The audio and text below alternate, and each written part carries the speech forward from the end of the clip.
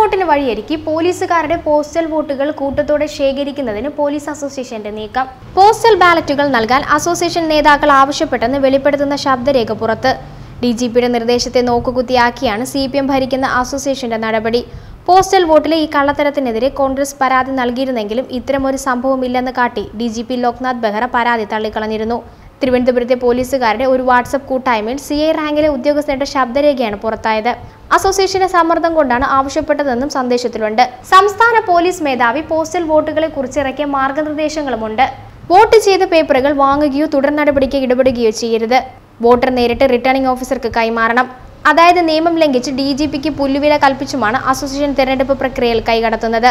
Vote രേഖപ്പെടുത്തും മുൻപ് ബാലറ്റുകൾ വാങ്ങിയാൽ കള്ളവോട്ടിനും രേഖപ്പെടുത്തിയ ശേഷമാണെങ്കിൽ തുറന്നു നോക്കി എതിർ പാർട്ടിക്കുള്ള വോട്ട് അസാധുവാക്കാനും വഴിയൊരുങ്ങുമെന്നതാണ് നിയമലംഘനം ഗുരുതരമാക്കുന്നത്.